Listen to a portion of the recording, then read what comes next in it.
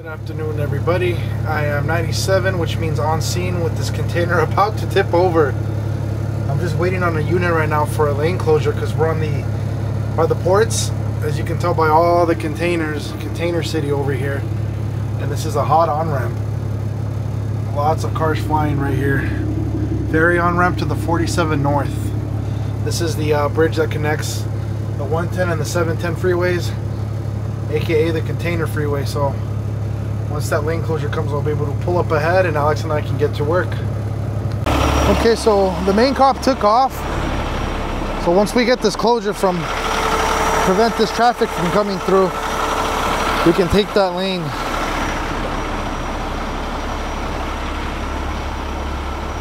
That's a good one, man.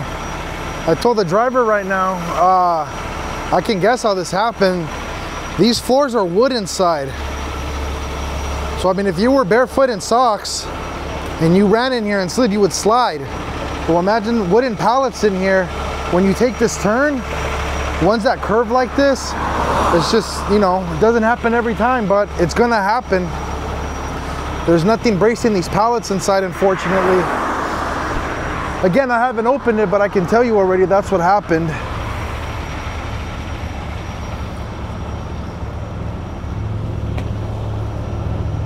See how that landing gear is touching the ground and this one's in the air, about half a foot. So what we do is we take the container off, put it on our Landoll,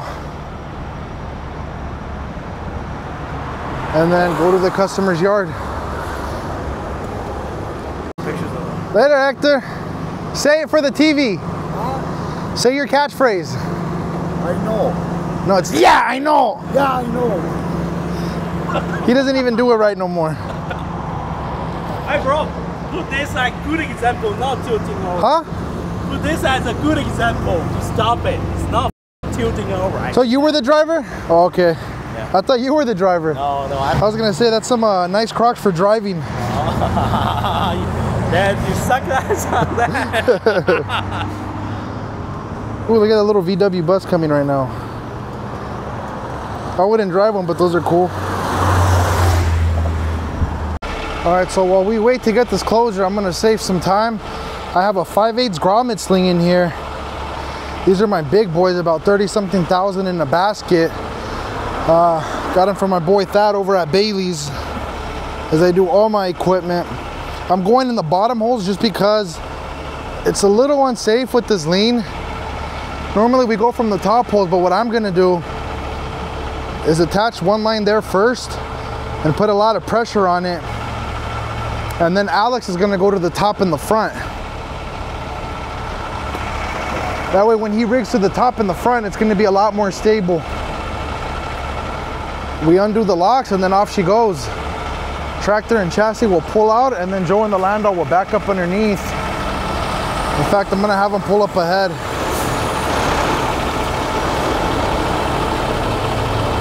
Well, you could only pull up ahead. Man, I love that new Landoll. We've had it for a few months already, so it's not new, but it still looks new. All the way up ahead, Joe. Well, our cop is here, so that's our lane closure. Once he throws on his lights, that's cue for me to pull forward. Rigging's already set. In fact, no one's gonna pass him now. Let's do it now. All right, since I already got my rigging on in the back, it's gonna be really easy. Just walk out my lines, rotate right over. I'm gonna put tension on this one first to correct the lean and stabilize it. And then Alex will rig to the front. By the way, I went live on YouTube. It's my second time trying it, or third, I guess, technically to the members. But if you're not subscribed, you should do that because I think it gives you a notification when I do. I'm gonna start doing that a lot more on these jobs where I'll have like a secondary camera and record the whole thing start to finish live. No cuts, no editing. It's a pretty cool feature. And I'm thinking of when I do that, I can do giveaways and whatnot. This particular container, found out it's loaded with toilets. Toilets. Heavy toilets. The only thing is I noticed a few commenters at the end said the streaming was a little, because you're limited to your phone data, and the max I guess here is 720 resolution. So I'll look into getting some kind of like super fast hotspot for like unthrottled 5G for 4K streaming. I'm all about that 4K, baby.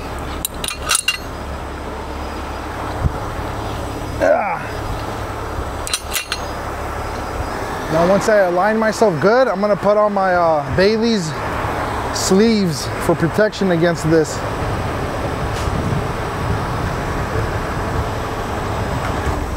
Jabanero! Where's your coffee? Huh? No coffee, no Starbucks. I'm dying for one right now. I'm gonna throw another one over.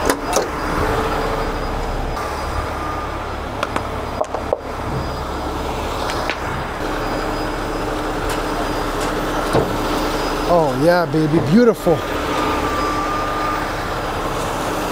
And then this one too. I don't know how more people in the towing and recovery industry don't have enough of these, man.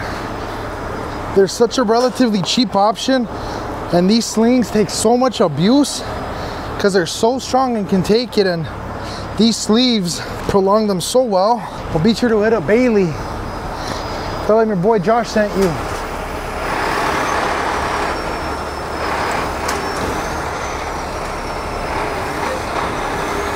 Okay.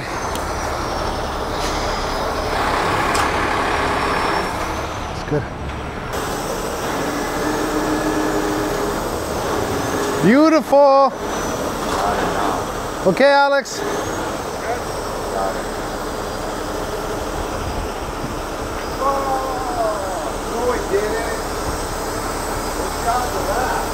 Oh, you gotta be kidding me. Yeah, you lifted it up. Hold on.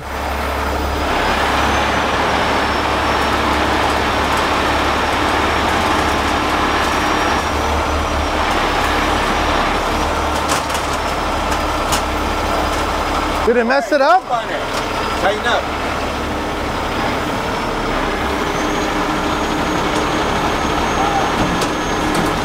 Go, safe. So I guess when I tightened up, Alex had the ladder in between the bottom right there on the ridge. Hey, it didn't break or anything? No. Nice. How did that happen? That never happens. What can go wrong, just like my dad says, what can go wrong will go wrong. And this is proof. Go wrong, it will. So now Alex can... He's gonna look at the video and he's gonna be laughing. I told you. You never listen.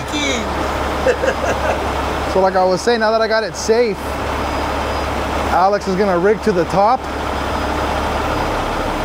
and then it's lift off. Now another reason why we prefer lifting to the top is you have so much more control. With one truck on top and one on the bottom like mine, we're fine. But if you imagine, I always imagine the scenario, a box. Try to imagine lifting up a box and putting two fingers underneath the box on each end, right? And you lift up. If someone comes and just taps like that, it'll fall off your hand, right? Now imagine the same thing where you're pinching the box from the top, and then someone comes off and taps the box again, it's just gonna swing, provided you have a good grip, right? It's the same principle here. But instead of a box, you got a 40,000 pound container with the shifted load. By the way, guys, check this out. I took off the lock already, but it was like this, which is in the lock position. But this is why these container locks come undone so easy. This driver did not put the safety latch right here. So you put the lock and then you put that. It kind of keeps it in place more. So when you don't have it on and you just lock it like that, and you drive hundreds of miles cross country or just like an animal, these things can and will vibrate. You see how easy it is to push around? Bam. Then you take a corner too fast, the slot comes undone, and you guys know the rest. All right, Alex is ready.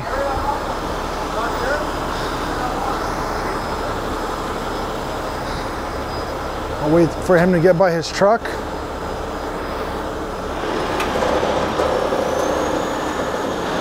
Oh man, without any pressure.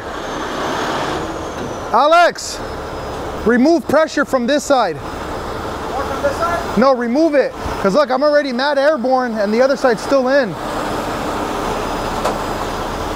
So, no. So from the driver's side, can you remove pressure? Hold it. Alex, it's making it worse. In fact, go down, period. Let's do one at a time. I don't like the way it's gonna pop off violent. Can you go back down? Relieve tension. So if you see here, I got a lot of slack with this cable and it's already, yeah, hold it there, please. I'm gonna take off the back first, okay? So we're gonna do one at a time.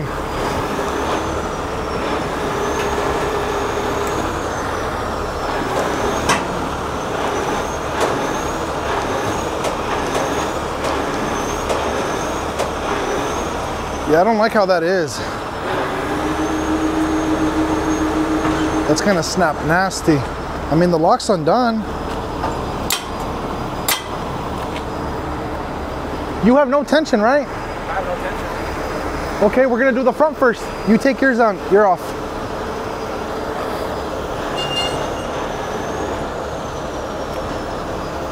Once you do the front, then I'll worry about the back.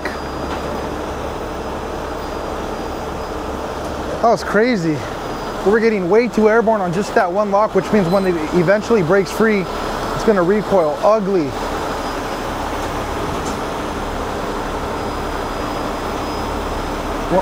Once you're, are you airborne? Airborne. Okay. Let's try this again, guys.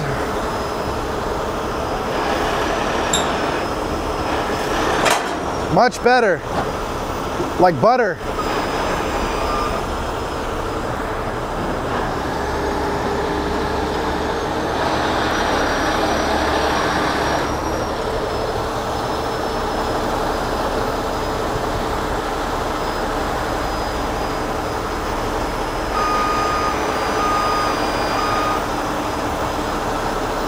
All right, so we'll just have this driver pull forward. I'll set the camera down.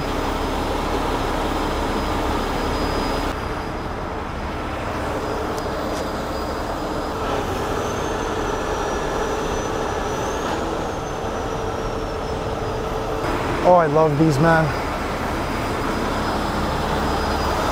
This driver should have already been aired up and out. Language barrier. Let me show you guys how this works.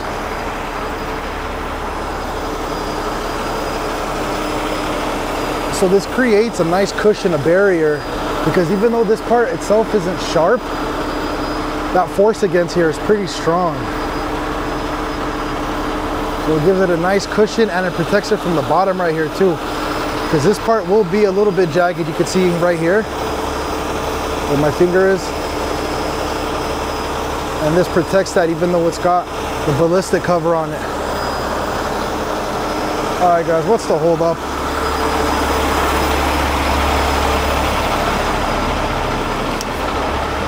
Is he ready? Yeah. Is he the driver? Do we know what's the hold up? Huh? Do we know what the hold up is? On this? No, he gotta go. He gotta leave. He's ready? Okay. Yeah, he's ready.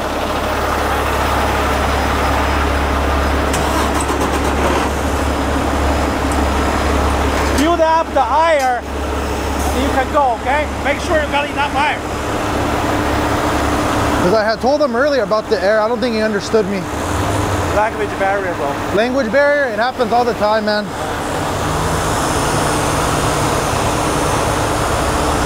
You guys are Chinese?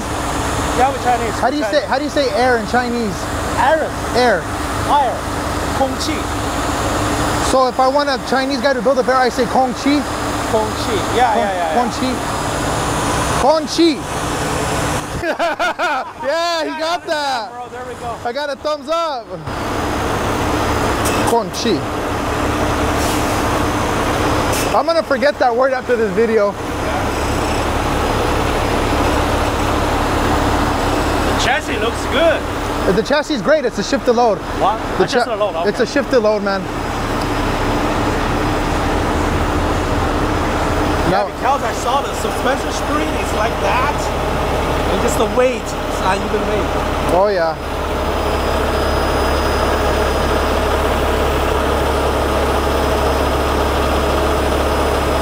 Officer, I got one question for you. What are those?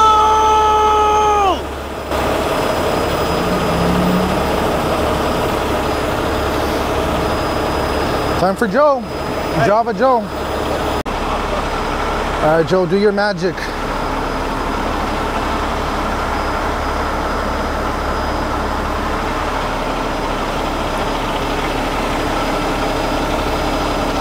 Beautiful, Joe.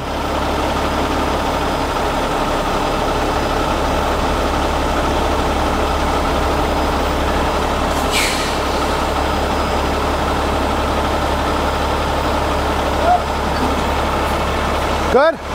All right.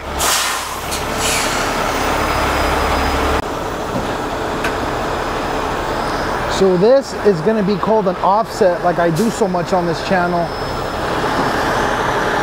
where we're going to put it about a foot or so on the driver's side more to compensate for the load shift.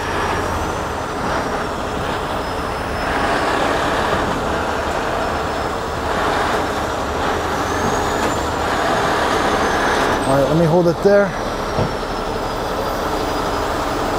So you see how it's like barely sticking inside of this lip right here? And then this side, you got all this space. But that's because all the load on the container is on the left side.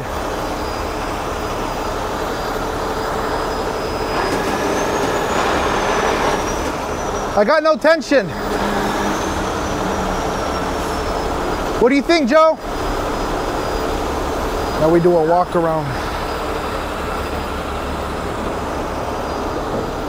Looks good to me. Good or what?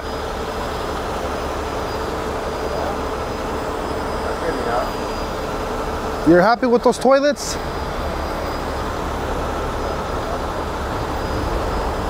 Oh, bad.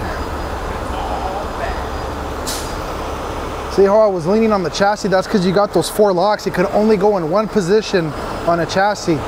On a Landoll, it's an open bed. So if something shifted, you can't risk reshifting this in mid-air here like you could scrap metal containers because they're toilets. You could break every single one of them. Yeah, I'm happy with this. All right.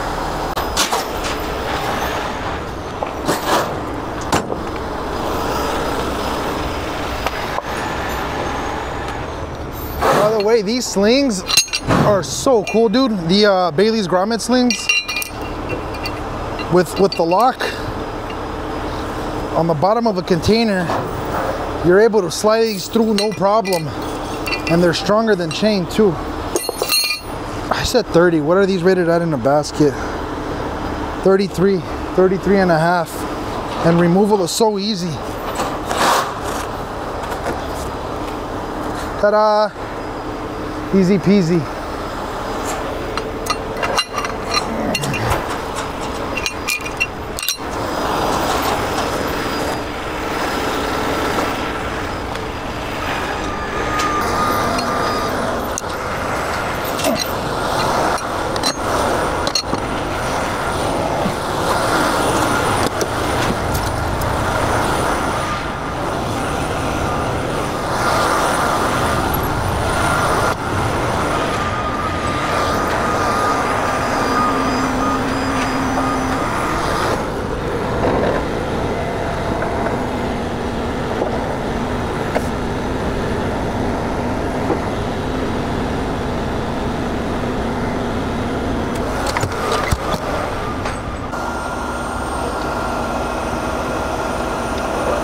Just like that, bulk is put away.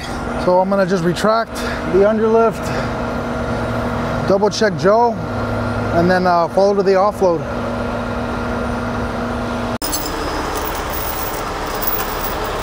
Don't scratch the paint now. Oh, good. A working truck. A Landoll. To make that money.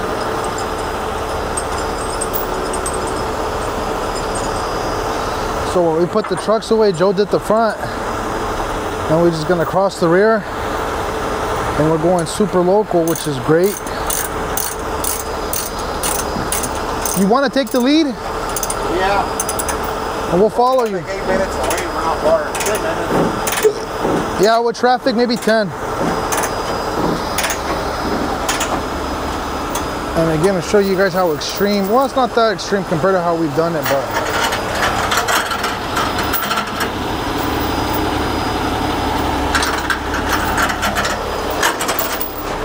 it's almost, if you see the lock here, flush with the bed, as opposed to here, not flush. But we'll get back to you guys when we're offloading.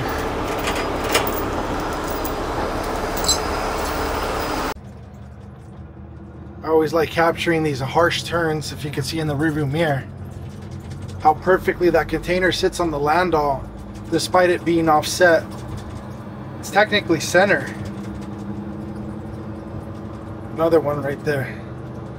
If we had put it on the middle of the bed, just the way it was on the chassis, that, whoa, that would have flipped. No bueno, Joe. Okay guys, this is part of the job sometimes. The customer's refusing to pay.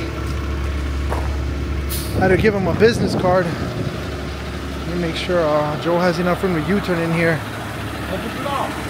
Oh yeah, dude, there's plenty of room.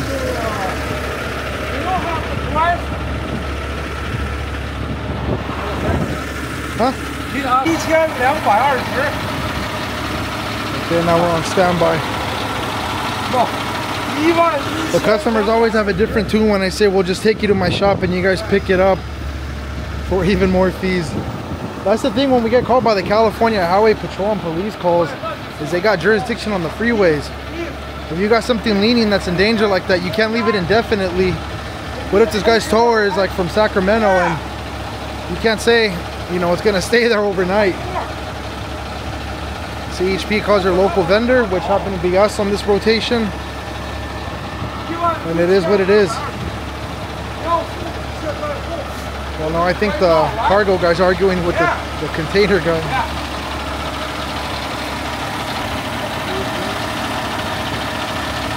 What a mess.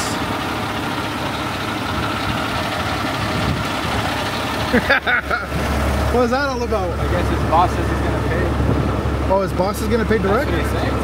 Okay. He's trying to tell him he's gonna take it, but he's gonna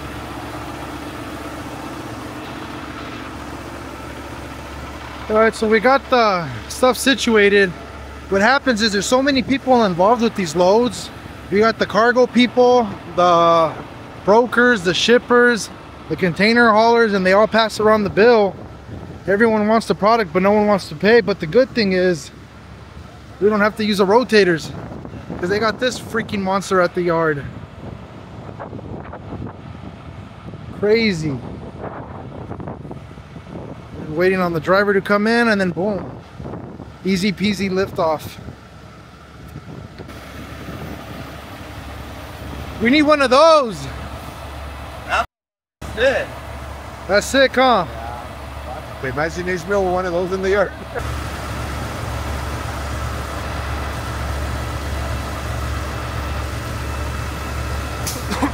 I don't think this one has a computer or a screen because he's eyeballing it. But still, that's pretty cool. There we go.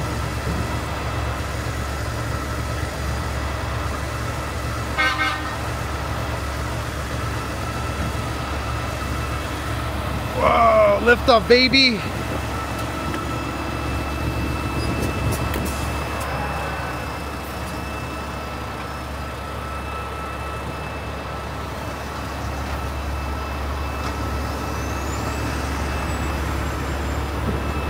All right, this guy needs us out of the yard, so Job well done.